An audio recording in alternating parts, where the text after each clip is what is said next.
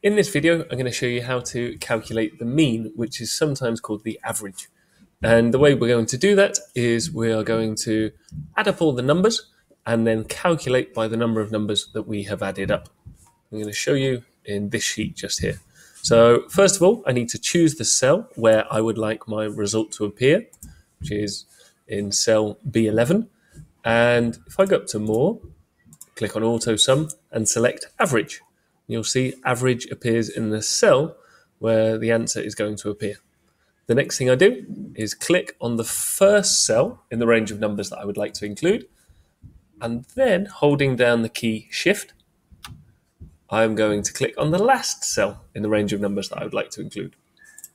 Once I've done that, I press Enter, and that will give me the mean age of all my runners. And I could do it for the other columns just here as well.